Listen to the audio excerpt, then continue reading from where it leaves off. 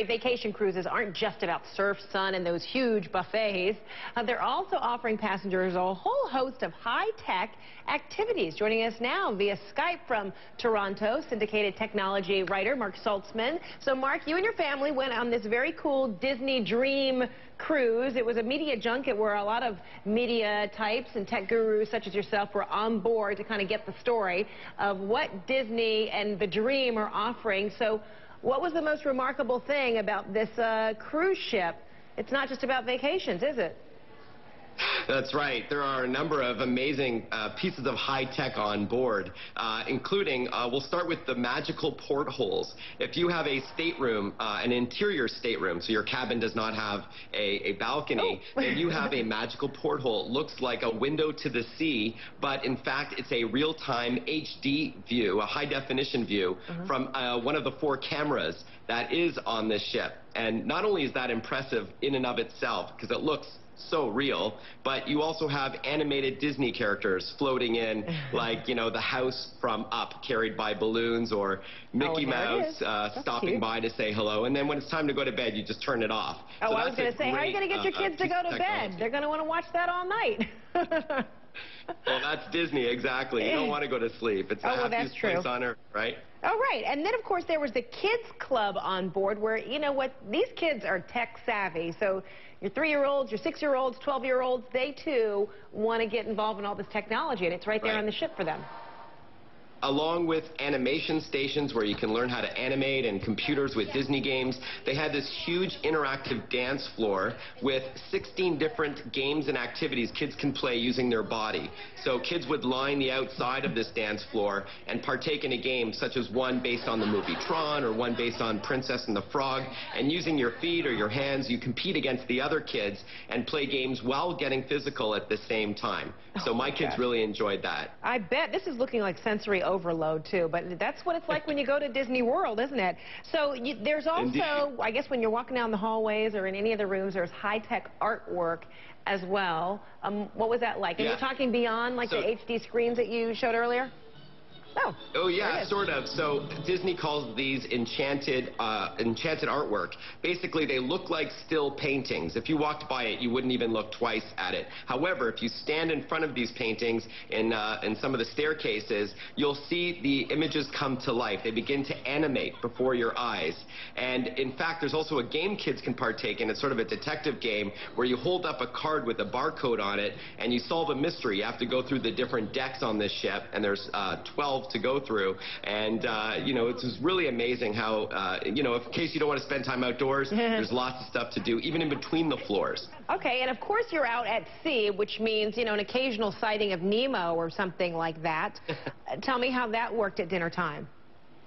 This was my favorite. So in the Animator's Palette, which is one of the 3 dining lounges on this ship, they had these huge TV screens all throughout the restaurant on the walls. So while you're eating, you'll have it looks like when there's no characters on screen, it looks like an underwater screensaver. But then maybe Crush from Finding Nemo, the turtle with the California surfer accent, will come over and he'll interact with guests in an unscripted environment. So he might look at my son and say, "Yo, little dude, what's your name?" And you can talk with Crush, and he'll swim around and talk to different tables and talk to them about where they're from, and it's all unscripted, and my kids thought it was just magical. Oh my gosh, this is so great. I could see how none of the kids ever want to get off this ship, but what about for you, the adults? You know, did you feel like you got a lot out of this too, or was it really about seeing your kids enjoy every moment?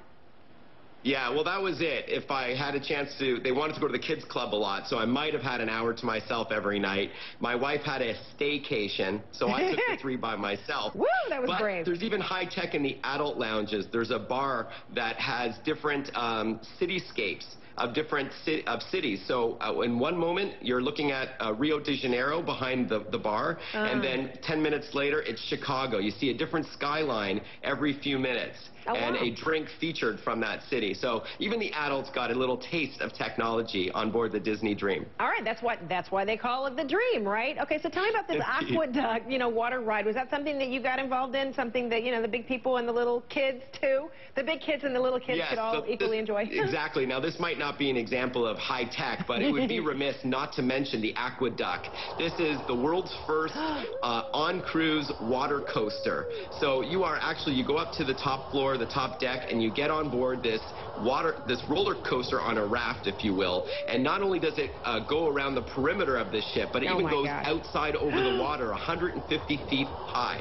So you go out about 12 to 15 feet inside of this transparent tube, and it's really a lot of fun for kids and kids at heart. So let me guess, were you using one of those Sony waterproof cameras, video cameras, to shoot all this that you showed us a few months back?